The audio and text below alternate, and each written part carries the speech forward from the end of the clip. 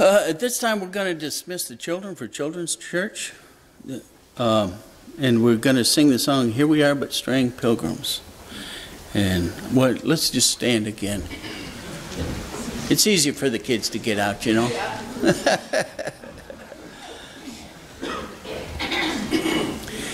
Here we are but straying pilgrims, here our path is often dim, but to cheer us on our journey still we sing this wayside hymn.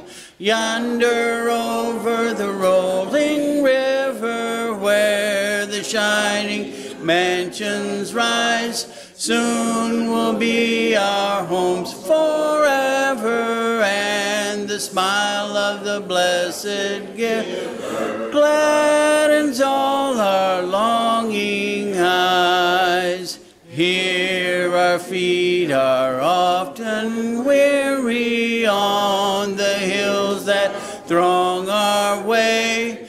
Here the tempest darkly gathers, but our hearts within us say, yonder over the rolling river where the shining mansions rise, soon will be our home forever, and of the blessed giver gladdens all our longing eyes. Here our souls are often fearful of the pilgrim's lurking foe, but the Lord is our defender, and he tells us we may know.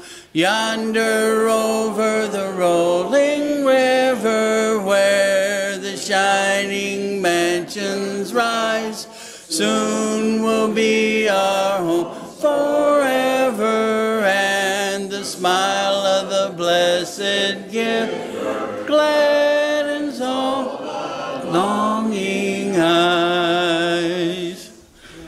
Jerry.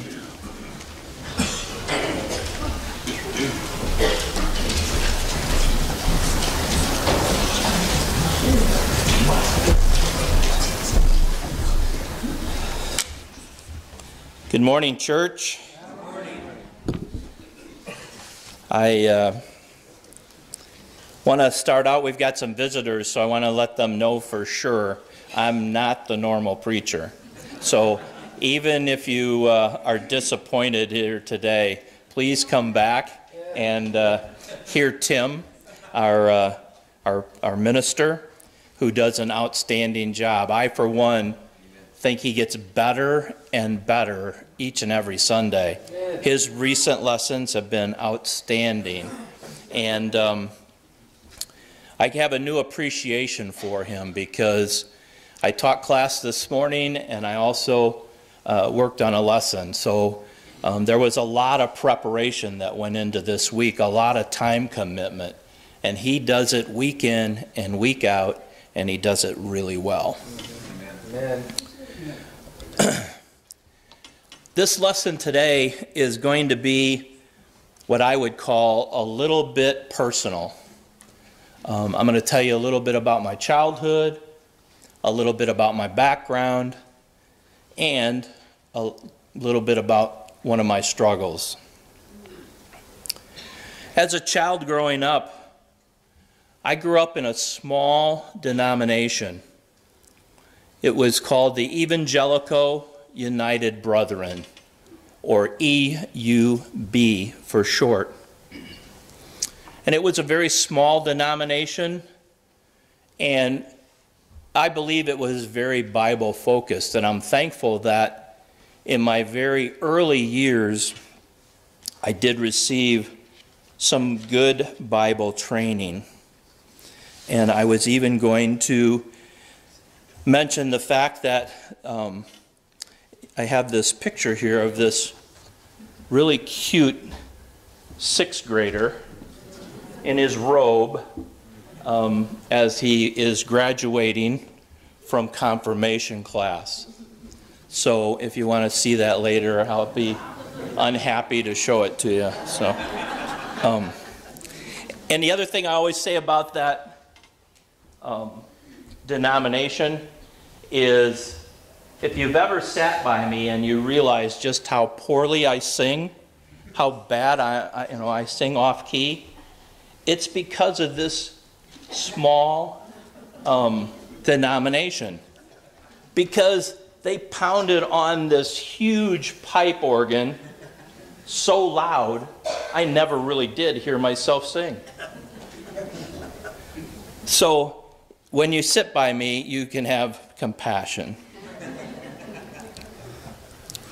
When shortly after that picture was taken, and I was probably in about 7th or 8th grade, this little denomination merged with a very, very large denomination. We merged with the Methodist Church. And because of that merger, we became the United Methodist. And you'll see that term today, United Methodist.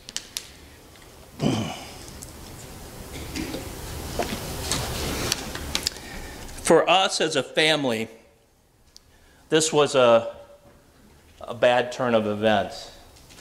It was kind of disheartening, because where our small group had been kind of Bible focused, at that time, in its late 60s, early 70s, there's a lot going on in the world, from civil rights to Vietnam.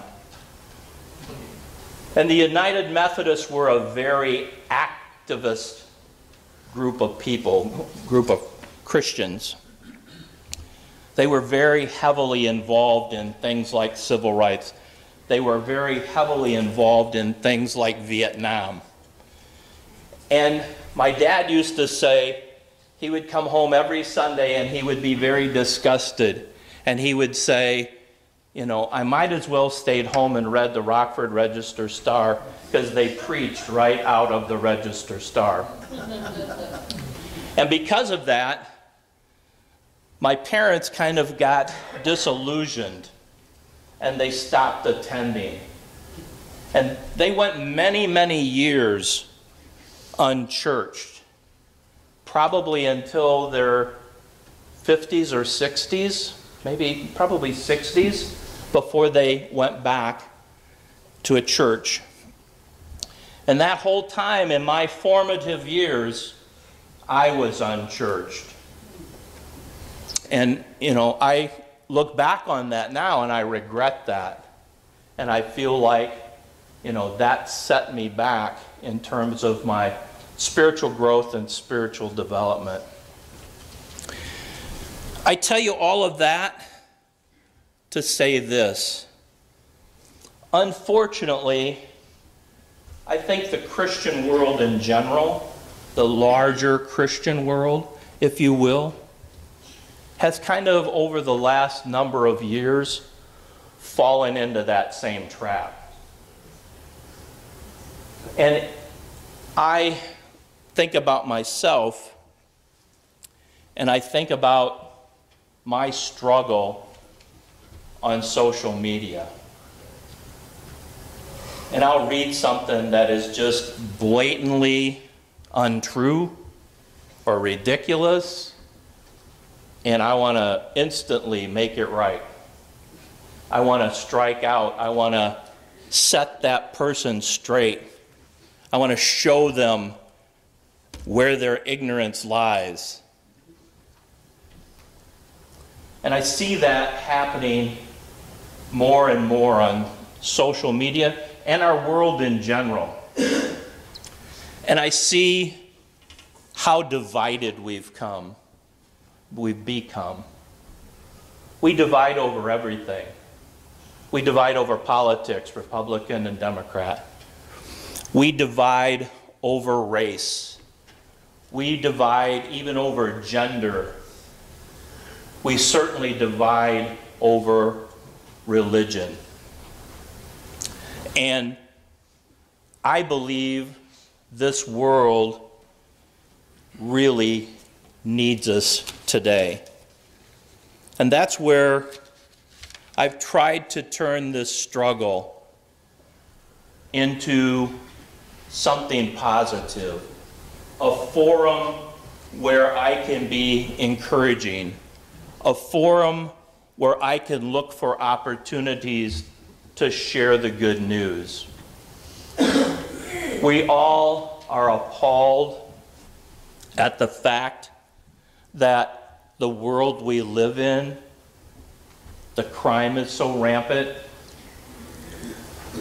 Life in and of itself has so little meaning. I mean, from the big cities to Rockford to just about anywhere you go, you can pick up the morning paper and read about the number of shootings and the number of deaths. I'm tempted to say the world needs us now more than ever. But that wouldn't be true, because there's always been sin in the world. There's always been problems.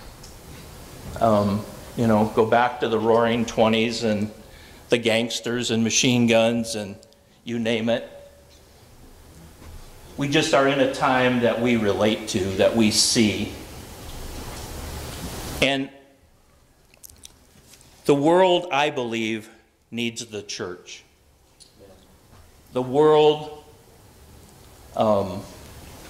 needs Jesus. And we're the vehicle to bring Jesus to the world. That's right. But for many of us, me included, we've gotten caught up in the world, and we're wanting to be a part of the world, and we need to be more reflective of what it means to be a Christian in this world. I just want to share with you some scriptures that I believe should give us the proper focus to live lives today as Jesus would have us to live, and for us to make a difference in this world.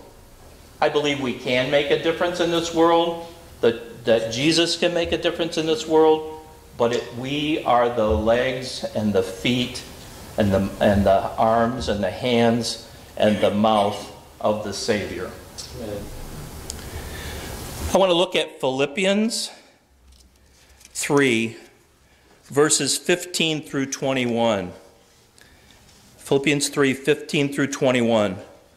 All of us then who are mature should take such a view of things. And if on some point you think differently, that too God will make clear to you.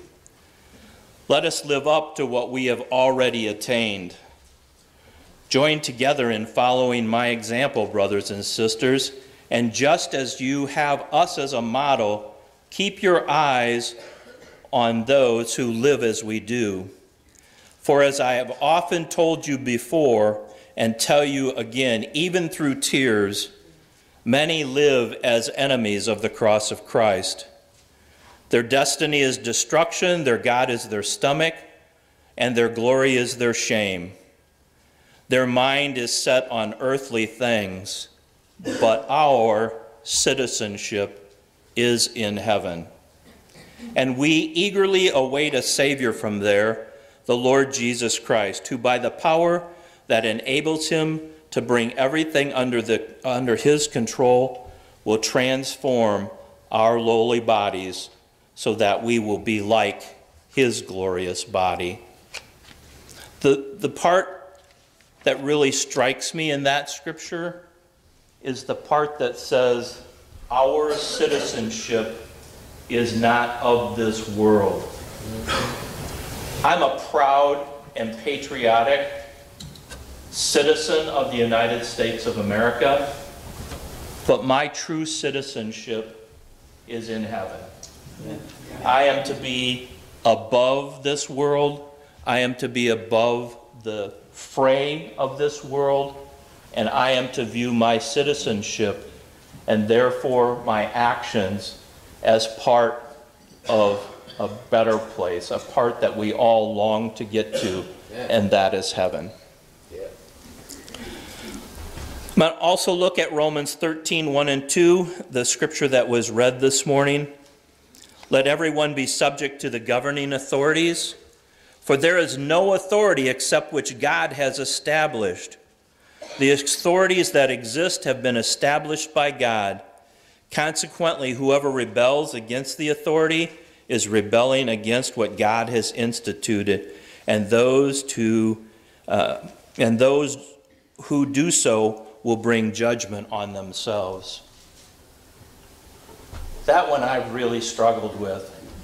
Because politicians, I don't care if you're a Republican or you're a Democrat, they all can be, they're all, Say it. they're all not what they should be. And I don't care, pick a side, they're all the same. Okay? And so whether I'm bashing Joe Biden because it's obvious he's lost his mind, or whether I'm bashing Donald Trump because he's a vile person, I am rebelling against the authority that God has put in place. So I struggle with that one. I have to consciously keep that in mind and be God's representative, whether I'm out in the public square or whether I'm on social media. That is my calling. Matthew 22, 15 through 22. Then the Pharisees went out and laid a plan to trap him with his words. They sent their disciples to him along with the Herodians. Teacher, they said, we know you're a man of integrity and that you teach the way of God in accordance with the truth. You aren't swayed by others because you pay no attention to who they are. Tell us then, what is your opinion? Is it right to pay the imperial tax to Caesar or not? But Jesus, knowing their evil intent, said, you hypocrites, why are you trying to trap me? Show me a coin that's used to pay the taxes. And they brought him a denarius. And he asked them, whose image is this? Whose inscription? Caesar's, they replied. Then he said to them, so give back to Caesar what is Caesar's, and to God what is God's. And when they heard this, they were amazed. So they left him and they went away. I love that one. I've spent a fair amount of time the last few years studying the Jewishness of Jesus. Because I don't think you can truly understand Jesus until you understand his Jewishness. What he did there was not only teach them a lesson and us, pay your taxes, do the things you have to do, but again, your citizenship is in heaven, and therefore give unto God what belongs to God. But he's really slapping the Pharisees in the face. And I absolutely love it when Jesus slaps the Pharisees in the face. These are the guys that are setting the rules. That are saying, you can't get your cow out of the hole or the ditch on the Sabbath because that's work and you can't do work on the Sabbath. And he says, reach in your pocket and take out a coin. So they do. He says, whose image is on that coin? It's Caesar's. Aren't you the guys that would say we are to have no graven images before us, yet you carry Caesar's image in your pocket? I love it when he slaps them upside the head. And he does it frequently. Titus 3, 1 through 11. Remind the people to be subject to the rulers and authorities, to be obedient and ready to do whatever is good, to slander no one, and to be peaceful and considerate, and to always be gentle towards everyone. At one time we were foolish and disobedient, deceived and enslaved by all kinds of passions and pleasures. We lived in malice and envy, being hated and hating one another. And when the kindness and the love of God, our Savior, appeared, He saved us not because of our righteousness, or because of righteous things that we had done, but because of His mercy. He saved us through the washing of the rebirth and the renewal of the Holy Spirit, whom He poured out on us generously through Jesus Christ our Savior, so that having been justified by His grace, we might become heirs, having a hope of eternal life. This is a trustworthy saying, and I want you to stress these things so that those who have trusted in God may be careful to devote themselves to doing what is good. These things are excellent and profitable for everyone, but avoid foolish controversies, genealogies, and arguments and quarrels about the law, because they are unprofitable and useless. Warn a divisive person once, warn him a second time, and then have nothing to do with them. You may be sure that such people are warped and sinful and are self-condemned. Written 2,000 years ago, and pretty poignant and applicable to today. 1 Peter 2, 11 through 17, the gist of which is to submit yourself to authorities, whether they're the governor or the emperor, and to do no wrong to anyone and concentrate on doing right. One that really stands out to me, I had the pleasure of teaching a class on 1 Peter. And if you remember, 1 Peter is about Christians who were under persecution and they were driven out of Jerusalem. It's called the dispersion. And I don't remember whether it was the first or the second dispersion, because there were two dispersions. And it basically was God's way and God's will to take the good news into all the world. Because the Christians were driven out of Jerusalem, and so they had to go elsewhere to seek a place to live, to seek refuge. So in the very beginning of 1 Peter, Peter tells them that you are refugees.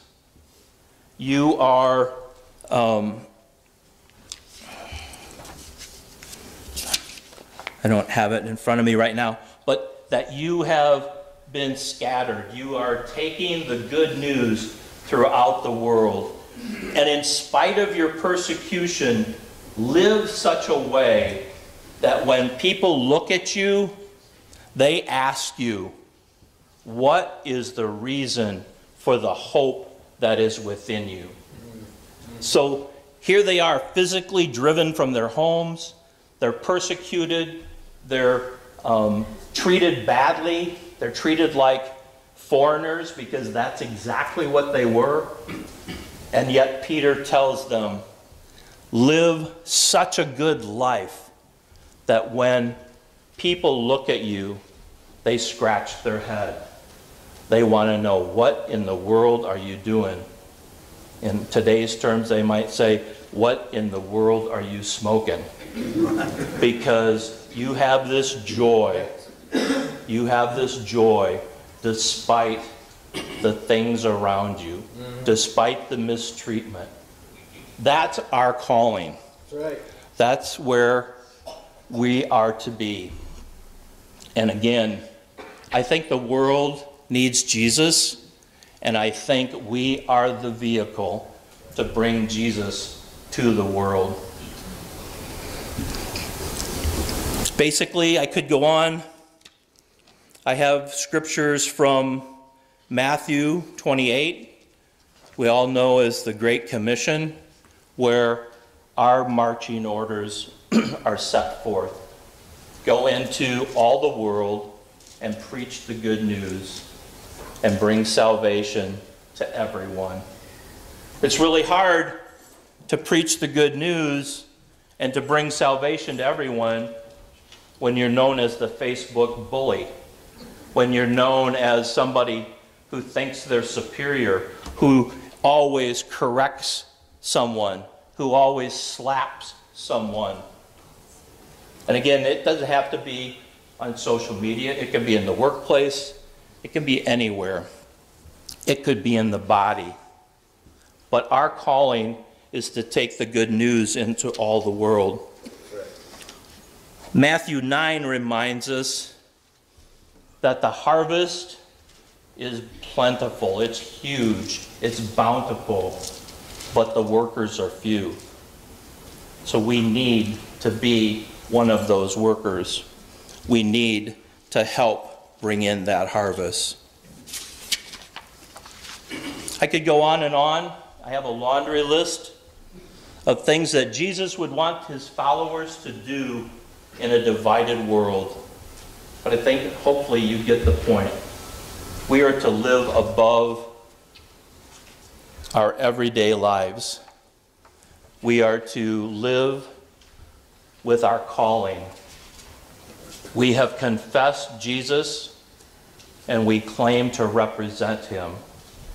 And we will sit on the judgment seat before him. And he will take account of what we've done in this life. I don't know about you, but I don't want to be one of those people who says, wait a minute, Lord, Lord, when did I do that? I want to be one of those who hears the words, well done, enter in, good and faithful servant. Thank you. Amen.